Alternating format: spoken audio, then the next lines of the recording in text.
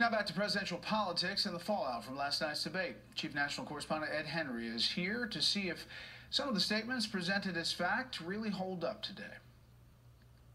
After Donald Trump declared he would put Hillary Clinton in jail for wiping out over 30,000 emails, he put a finer point on the deletion timeline. You should be ashamed of yourself, what you did. And this is after getting a subpoena from the United States Congress. We have to move on. Look, it's just not true. Actually, it was Clinton not telling the truth.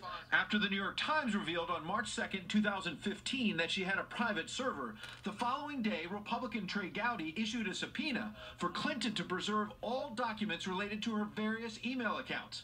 Yet within weeks, BleachBit was used to delete thousands of emails, according to an FBI summary of its investigation.